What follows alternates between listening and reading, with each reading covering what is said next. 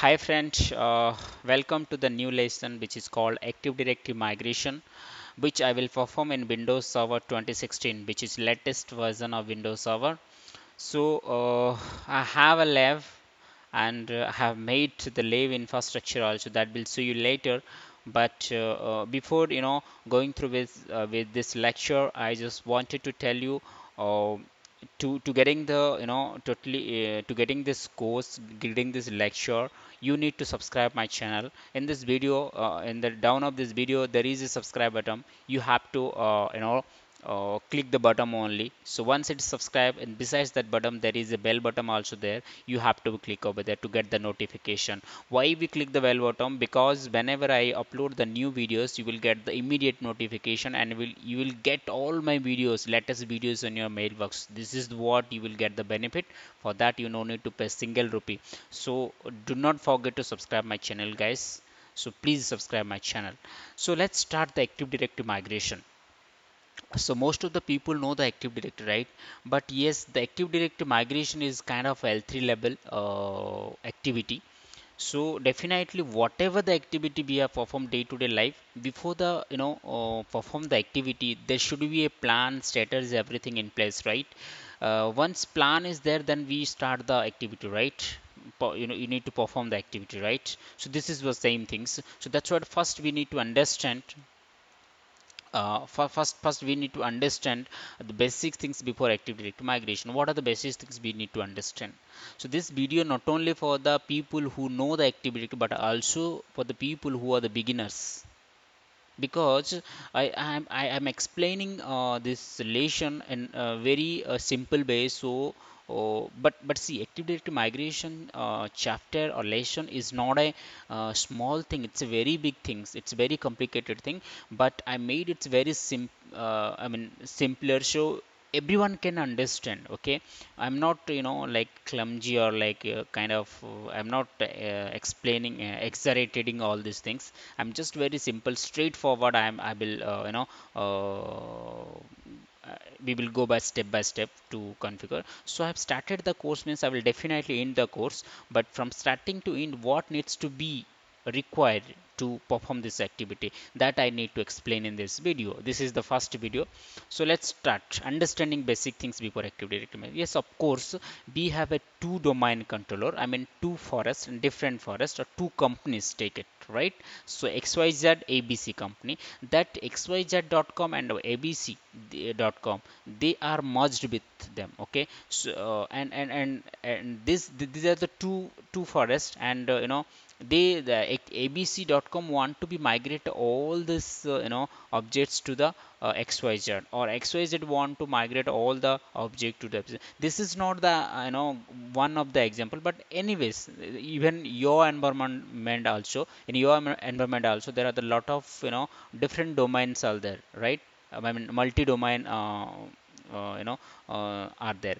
So from one domain to another domain, how you migrate? Okay, so this is what things we need to discuss. Okay, let's take an example. I'm telling you, in your company there are two different domain. So one domain, you need to migrate all the object means what? Not only users and groups, but also it's a service account. Also, what of the user having the password, that should not be changed, that should be export also to the new domain. So that all things to be performed, that all things to be done in Active Directory migration process, so that we'll discuss, definitely we will perform. Okay, so this is, I think you understand, right? Basic things. Know about Active Directory migration tool. See, Active Directory migration tool is not a cost. We are not going to pay any cost for this to to download or to use this tool, because it's a it's given by Microsoft only. It's not a third party tool also. So this tool will help us to migrate all the object from one forest to another, one domain to another. So this is the greatest tool I have ever seen, and I used my production environment also many times. So it is very helpful tool, and we will learn about this tool also in the later video also. Correct? Okay, so instead of this tool, there is a one MSI, .msi file you need to download. That is the password export. Okay, so what does it like password export tool? It will help you to like whatever the password having the current user of the current domain. When you migrate from current domain to from one domain to another domain, password should not be changed. User intervention should not be required here. Whatever the password using user, even at migration also the same password will be user will use while login.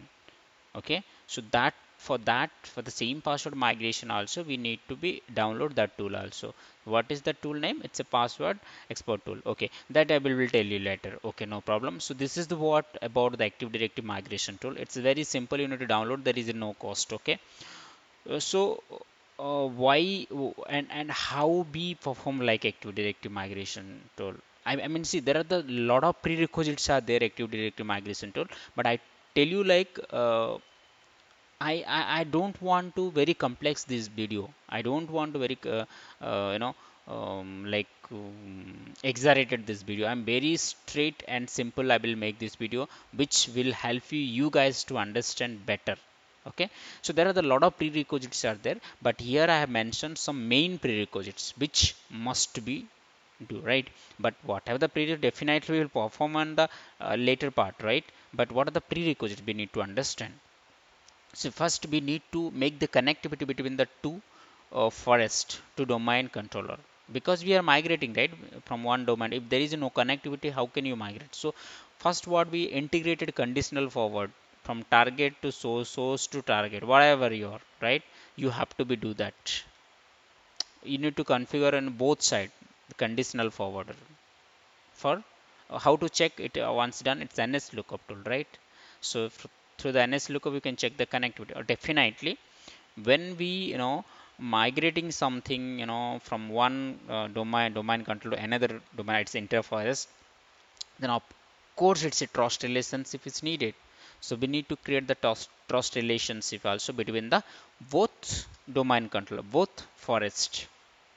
Okay, so what we understand about the active migration tool, and you understand about this prerequisites, right? Explain you these things also, and trust relationship we need to create. But in the 11 one we will create it later. And last is for understand the lab environment in for practice. When how see I'm explaining now here. You watch the video and you learn, but learning is the one thing. But learning is not that like if you learn today, if you watch the video today, and after 1 month you might be forget. For that you have to practice it. So I have this document is very useful for you guys, you know to make it directory and save this all these videos. You can download the videos also. So it will help you on on your environment. So it's better to clear understand and take a look and deeply. So it will help you to you know your work environment. Okay, so and the second video we will perform, I will show you this live environment, and this we will perform the start the activity also. So thank you very much for watching this video, but do not forget to subscribe my channel, and please do not forget to like also. Okay, thank you very much. We will see you on the next video.